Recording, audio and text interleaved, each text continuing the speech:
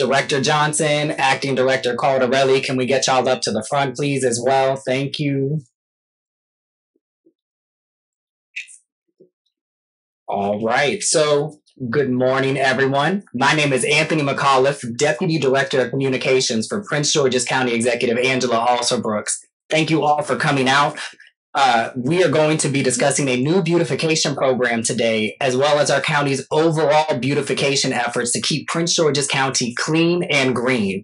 Beautification is something that is truly a community effort and requires all of us to work together. So we're just so thankful that today we have members of the Woodlawn community out here and leadership from Woodridge Elementary School, because these are leaders in the community who show how to do beautification right in this community. So we're super excited today. You'll hear from County Executive Angela Alsobrooks. Then you'll hear from Michael Johnson, Director of the Department of Public Works and Transportation. Following him will be Adriana Caldarelli, Acting Director of the county's Department of the Environment.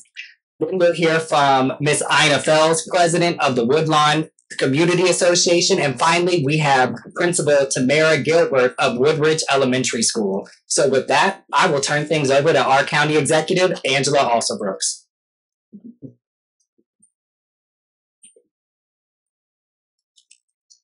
Good morning, everyone. It looked nice and warm till we got in the shade here, right? It became a little bit chillier, so I'll make sure that we talk pretty quickly. But what a beautiful morning it is for all of us to be here. I'm so grateful for it, and want to begin by acknowledging a few people who are with us today, starting with our Deputy Chief Administrative Officer Floyd Holt. I want to thank him so much for joining us today, as well as Public Works and Transportation Director Michael Johnson. I want to thank you, sir, for being here. Our Deputy Director, Adriana Caldarelli, of the Department of Environment. Is she here? Yes, oh, there she is. Thank you so much. Woodlawn Community Association President, Ina Fells. Thank you so much. And all of the Woodlawn community members, I want to thank all of them for joining us as well. Also want to thank our principal, Tamara Gilbert of Woodridge Elementary School, and her team for being here this morning. I want to thank them as well for helping to show all of their students how important it is to keep our community clean. And we're here to kick off a really wonderful new median beautification program. Also, we have Senator Alonzo Washington, here he is, still here. Thank you. Sorry, I didn't want to forget him. We're here to kick off a wonderful new median beautification program through our Department of Public Works and Transportation. We're planting trees, shrubs, flowers, and grass, and 10 community medians that help beautify our neighborhoods. And we have another 8 medians that will improve in the future. We're here today in the Woodlawn community because right behind me, down the block, is one of the first 10 medians that we finished as a part of this new program. You can kind of see it off in the distance where you see those beautiful, beautiful flowers. I want to thank the Woodlawn community for their partnership, and thank them as well for allowing us to work with them on this beautification project. I know Director Johnson can elaborate a bit more on the details of this program overall and where we have some additional sites that are already complete. But we're looking forward to completing the next 8 sites and continuing to expand this program to communities across the county. This new program is a key part of our overall efforts to beautify Prince George's County, cleaning up and improving the environment with key investments that help our community reflect the pride and care that we all share for it. And this is only one area where our administration has made tremendous progress for Prince Georgians. From the very beginning, in 2019, county government leaders, agency personnel, and community leaders came together to develop our proud priorities and promises portfolio. These priorities represent our commitment to building and maintaining a 21st century county government infrastructure that improves the quality of life for Prince Georgians. And even in the face of a global health emergency, we kept our eye on the goal. The Prince George's Forward Task Force and the Police Reform Commission made additional policy recommendations that expanded our portfolio and laid out the path to emerging from COVID-19 pandemic as a better and stronger Prince George's County. The hard work has continued since then, both out front and behind the scenes. And today I'm proud to say that of the 176 proud priorities and promises that we made to our residents, 164 of them are either completed or ongoing. One of those important priorities has been to reduce litter and improve the health of our environment. To accomplish this, we have invested tens of millions of dollars into programs across government that help beautify our county. This includes the Department of Public Works and Transportation programs like street sweeping, a new program that we rolled out last year during our litter blitz, and we included investments during this budget cycle to help us expand in 2024.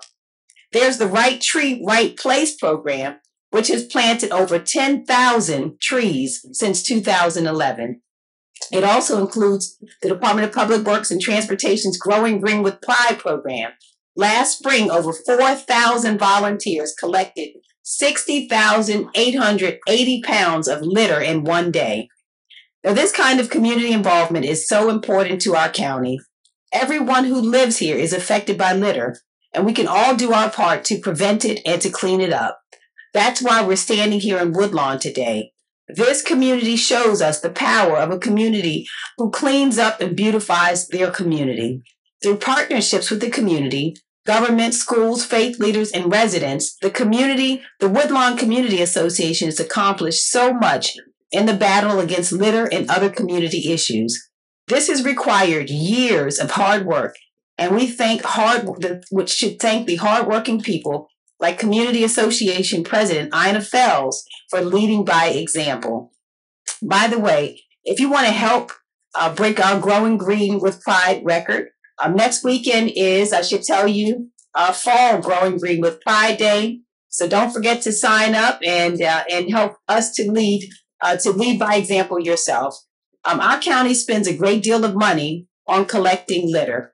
In fact, our Department of Public Works and Transportation collected over 5,800 tons of litter on county roads in the first 4 years of our administration. Now, I have to tell you that that's a problem. That's a problem. But the long-term goal is to show people living in and visiting our community that littering is unacceptable. It's my father who said, litter doesn't grow like grass. And so this is a real problem. We spend so much money, but we have to do better. I'm proud to report that we've made important progress on this key initiative. This is one that the people said was very important to them. And so in 2022, we launched the PGC compost through the Department of the Environment, a countywide curbside composting program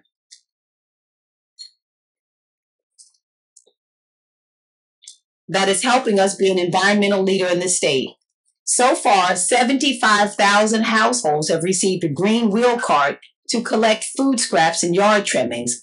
Our Department of the Environment has been hard at work processing this material at our composting facility, and so far, we've processed over 61,000 tons of organics.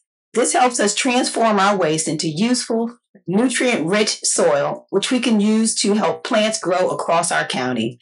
In addition to an all-new composting program, we improved our bulky trash collection service, reducing wait time significantly and helping keep large trash items from littering empty lots and roadways. Now, this crowd does not seem all that excited about all these programs that we're rolling out. I have to tell you, do you know how many hours? And also, I have heard so much from Prince Georgians who meet me at the Wegmans and at the gas station, and they've been saying, what are you going to do about this litter, or else we're going to run you right out of town? Now, here we are. We're talking about the litter. We have the composting program, which people didn't think we could set up, but we have.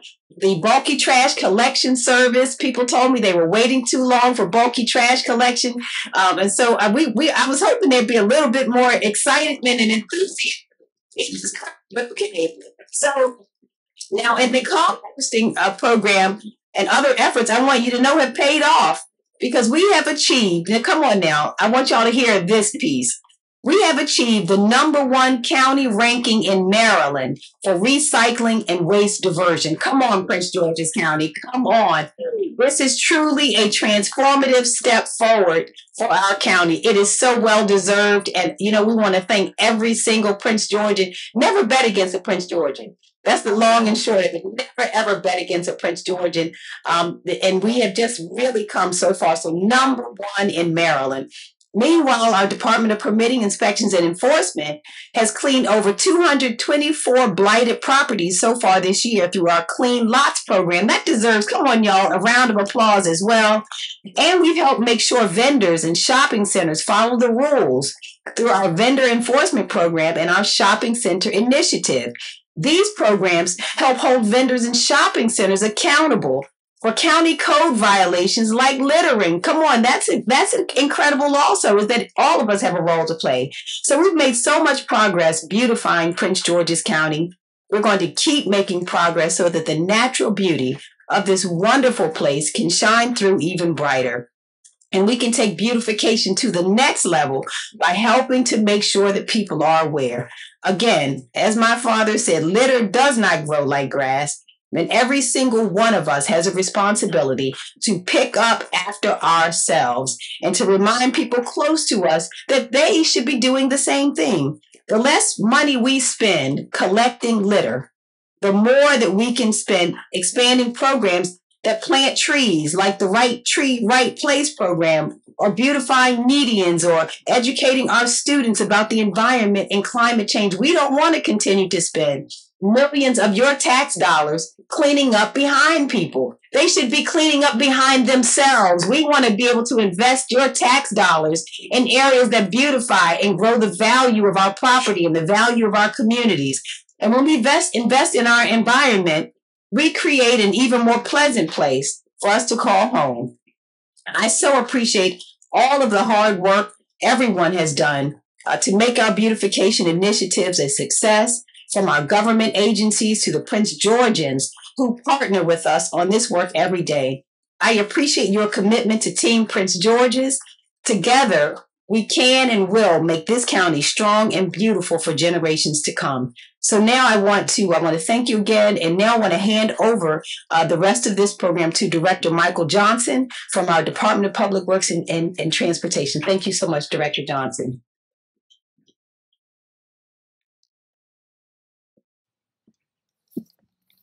Good morning.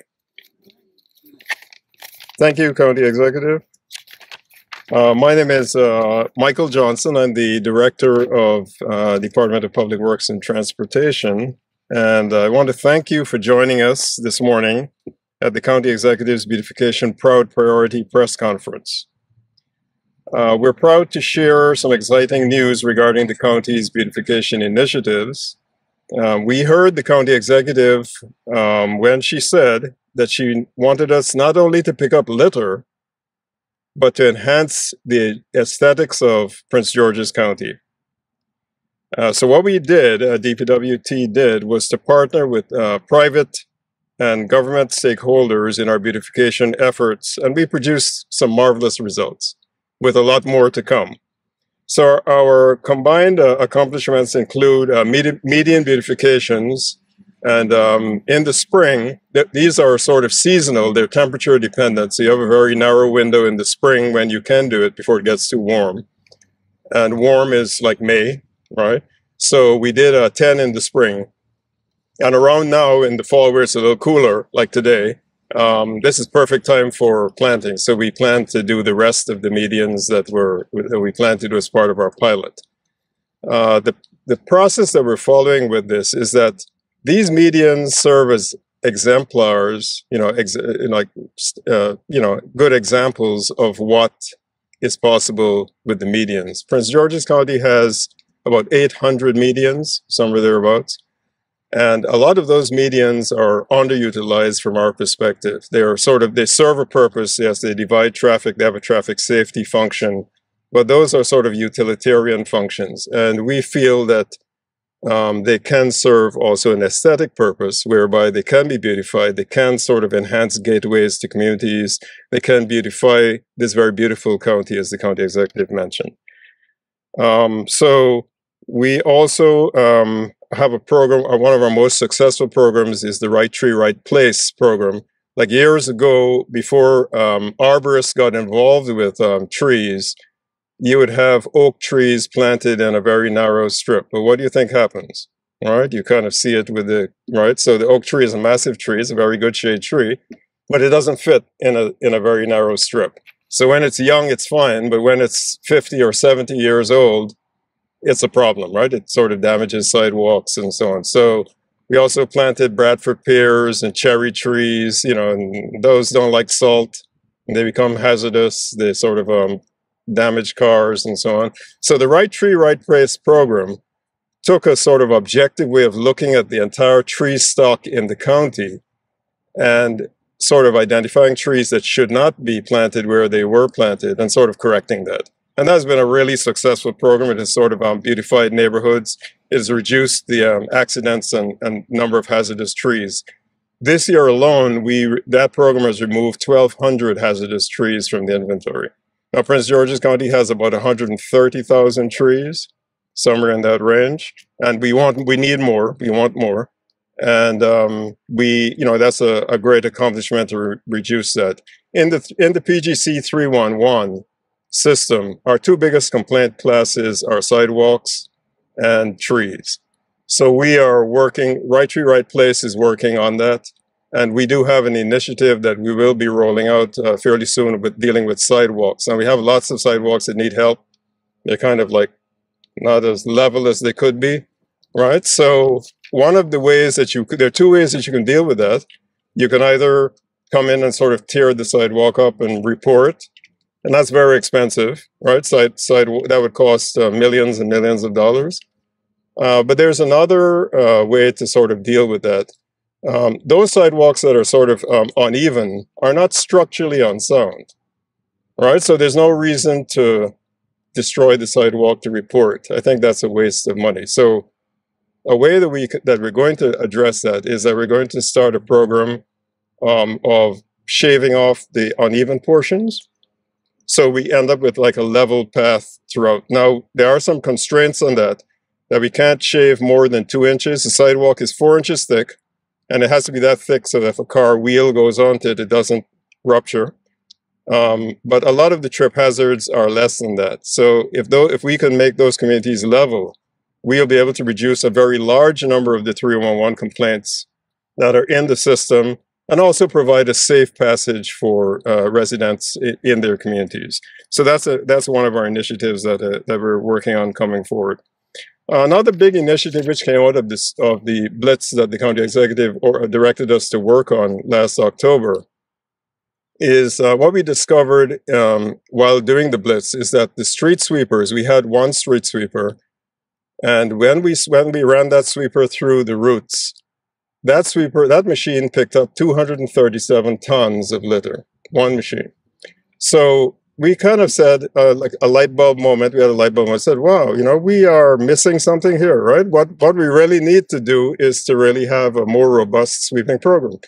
And to that end, we are in the process of taking delivery of 2 additional sweepers, and next fall we'll have an additional 3. So we'll have 6 sweepers total in our inventory. So we will start phase 1 of residential sweeping in the county. Now, this is unprecedented. It's never been done before in Prince George's County. And this here should produce excellent results. So what our plan is not to have sweeping on demand. People sometimes call me to ask, can this street be swept? Yeah, we could send a sweeper. But what we really want to do is to put it on a schedule. Right, so you don't really have to call, right? So once we have enough machines, it will take 5 machines to put it on a schedule, and that will allow us to sweep 1,560 miles of the 2,000 sweepable miles of the 2,000 miles. All of our streets can't be swept. The streets have to have a curb and gutter like we have here before it can be swept. An open section like some of these roads can't really be swept unless it has a big shoulder. So the total amount of miles that are sweepable are about 1,560, and we plan to sweep all of the county by next fall. That's our plan, and that's predicated on the machines coming in that we're purchasing currently. So that's a tremendous, and I think that deserves, right, a big hand, because that is really big news. So, I mean, if one machine is picking up 237 tons, and the county executive mentioned that we picked up more than 5,000 tons in a 4-year period, during the Blitz, I think we picked up close to 1,000 tons in about 18 weeks. And what we really did is we took like a different way of looking at the litter problem, in that we identified streets that were heavily littered, streets that were less so, and we sort of increased the frequency. And you would have seen, if you travel along the ramps and so, that you sometimes see our crews out or our contractors out collecting litter. And they're doing a tremendous job doing that. So, you know, we continue to have great participation in the Growing Green with Pride event. And we'd encourage you to come out and join us this Saturday, which is, you know, our fall event. And it has been unprecedented over the years, and we want to sort of make this even bigger and better. So, you know, we are continuing to plant new trees. We have about 10,000 new trees that were planted, and we recently got a grant for $1 million for an additional 4,000 trees. So one of the things that came out of the development in Prince George's County is that a lot of trees were removed, and we want to sort of reforest, like increase our urban forest to reforest that, because that helps with the general environment. So, you know, we remain steadfast in our commitment to making the county beautiful, environmentally vibrant place to live, work, and play. And we do this in a collaborative fashion. And we thank you for supporting us, and we look forward to working with you collectively on future initiatives as we work to make Prince George's County more beautiful. So that's all I have for DPW&T. So I'll turn it over to Adriana Caldieri from DOE. Thank you.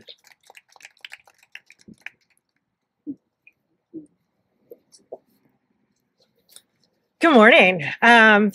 Thank you, Director Johnson, County Executive Alsobrooks. I'm really happy to be here. Thanks for having us here today. I'm Adriana Caldarelli. I am the Acting Director of the Department of the Environment.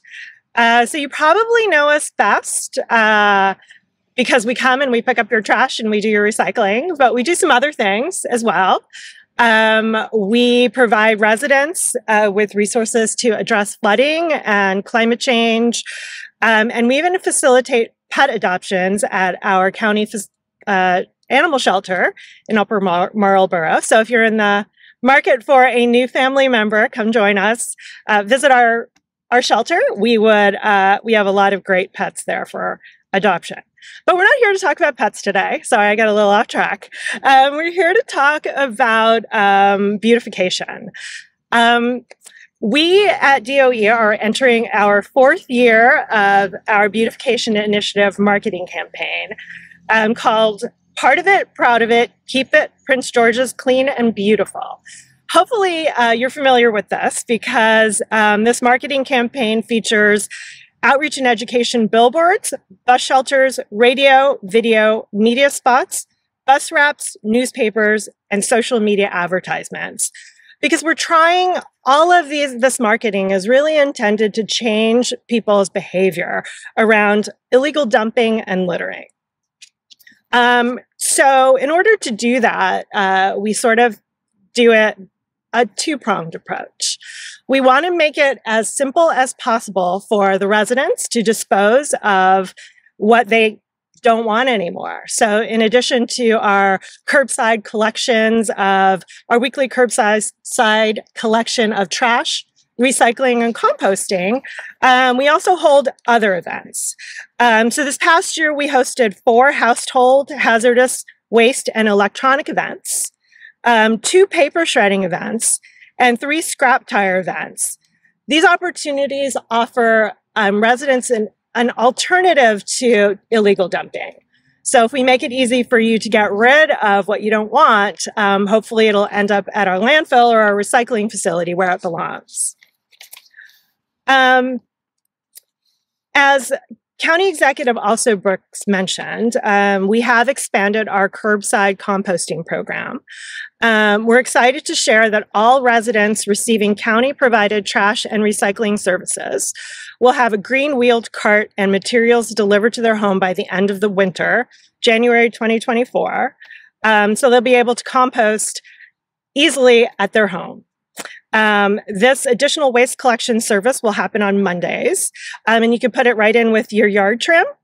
And we invite you to recycle food-related and food-soiled items such as leftovers, produce, shells, paper towels, uncoated paper plates, cardboard, and a bunch of other items. If you're interested in what you can and can't compost, please visit our website. We have a full list of those types of materials. We have a lot of accomplishments, and instead of reading them out, we provided a handout. And one of them that I'd like to highlight particularly is our Big Belly dual solar powered trash and recycling receptacles. There's a picture of one right over there. We were able to install 64 of them in 2023 so far. And this bus stop right behind you is slated to have one installed very, very soon. So that's going to be very exciting. So, in addition to making it easy for residents to get rid of the things that they don't want, we also are focusing on minimizing the stuff that people collect that they didn't really ask for or don't really want, that ultimately ends up littering our streets and our rivers. So we have a couple of legislative bills that have passed recently that we are working on outreaching to let everybody know they're happening, and to tell people why they're happening, and hopefully to slowly start to change behavior. So the first one is the upon request foodware bill. I sadly eat out a lot. I do takeout. I probably should cook more, but I don't. But every time I get a bag, I get disposable ware. I probably have a drawer full of plastic forks and knives and things that I don't need. And I'm probably not unique in that. I suspect many of you have that drawer full of things that you don't want, you don't need, you didn't ask for.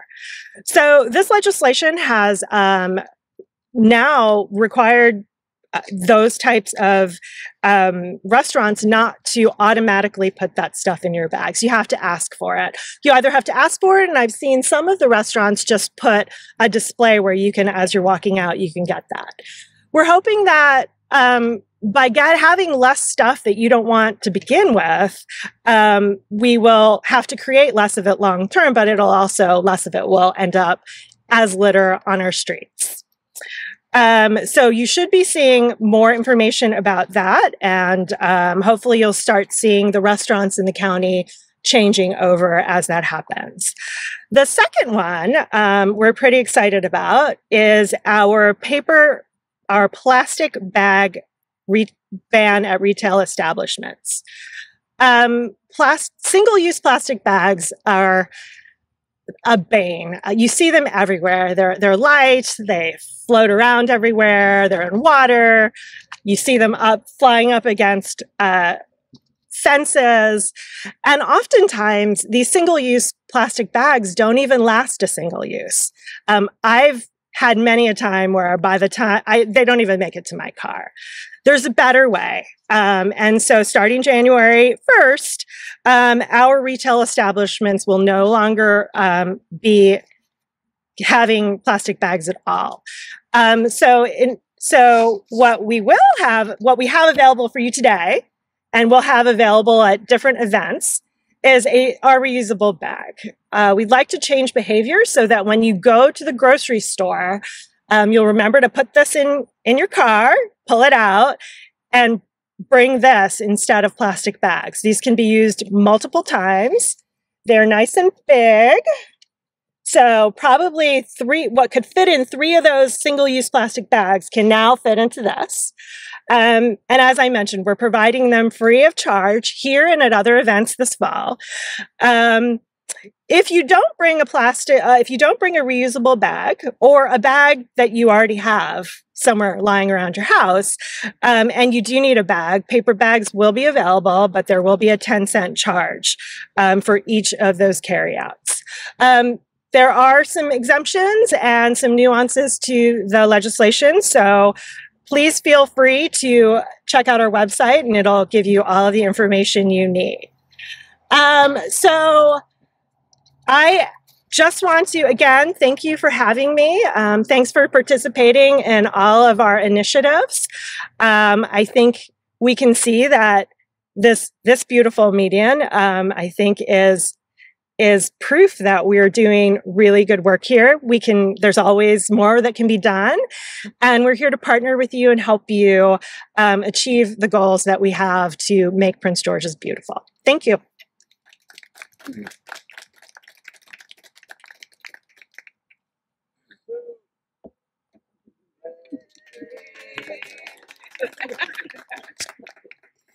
Good morning.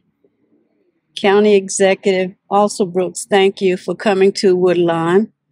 Other county and state representatives, we'd like to welcome you all to our area of the county called Woodlawn.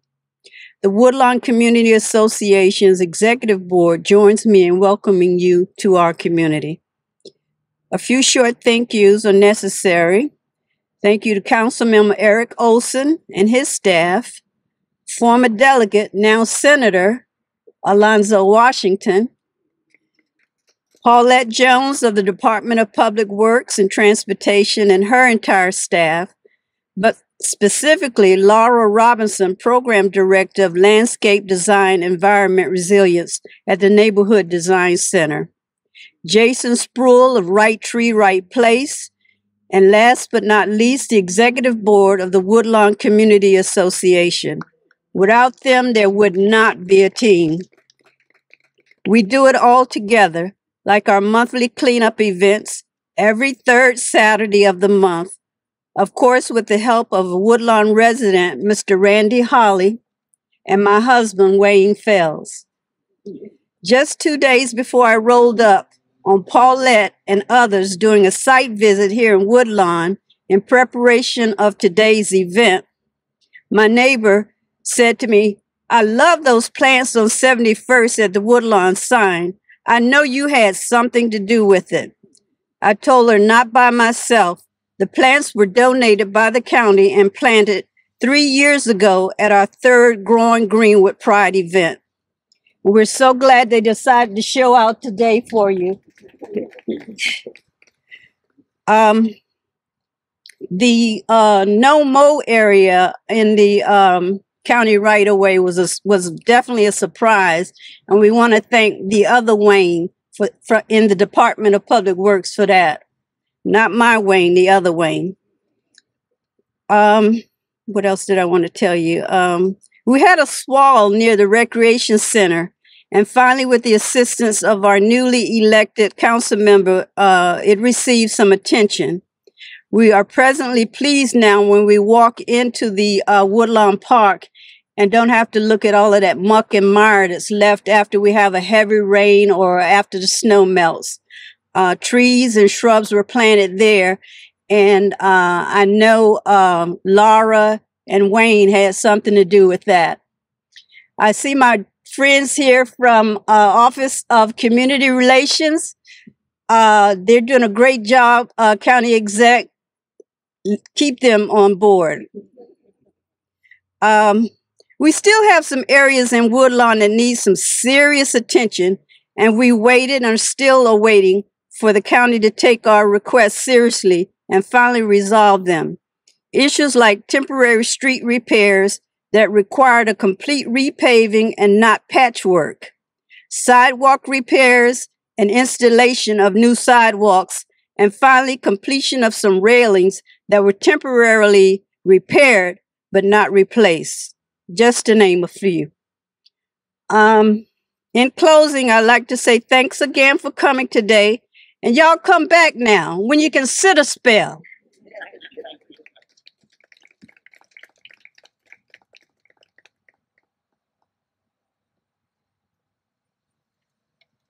Good morning, everybody. My name is Tamara Gilbert, and I am the proud principal of Woodridge Elementary School. Woo!